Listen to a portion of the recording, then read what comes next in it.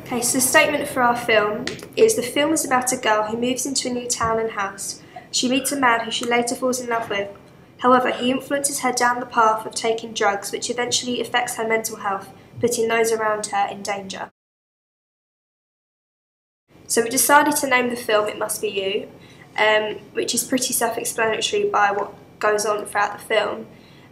Because of her drug taking, it puts her into a psychological decline where she starts accusing people of stalking her or following her, but in actual fact it's because of her drug taking. We decided to film in Croydon because there are some places, some rundown places, where drug culture is still at large. So we're just trying to portray the sort of theme of drugs in a negative light. We decided to take on the theme of drugs as we believed most films out there which do explore the theme of drugs either glamorise the drug taking, so they portray it in quite a positive light, or the ending and the plot can be quite cliche. So by the ending, the person who's taking the drugs either then goes into rehab and sort of sorts themselves out, picks their life up, or they end up dying. So in our film, the character does die, but there is a twist. So we decided to take on the theme of drugs so we can sort of change it around a little bit and not follow the cliche endings and plot, and also show the negative impact it will have, so we're not glamorising it at all.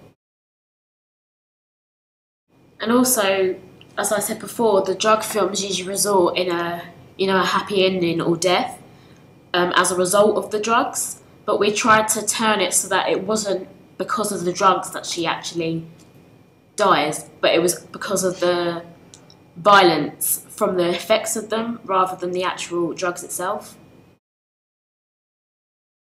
The character does change quite significantly in the film.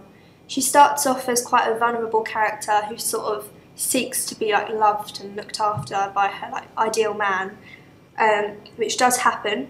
However, to get that love and attention, she resorts into taking drugs. But because of her drug taking, she then does turn into quite a violent character by the end and becomes more dominant. And she changes quite dramatically actually, which is shown in the ending. Tagline is "Love is a drug, the most lethal drug of all," and we wanted to bring to light not only the sort of dangerous effects of the drugs, but also the effect that love can have on, it can influence you into doing, negative things with your life. He influences her into taking drugs.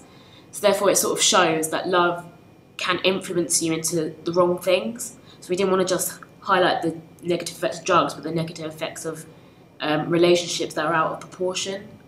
So that's taken to the extremes.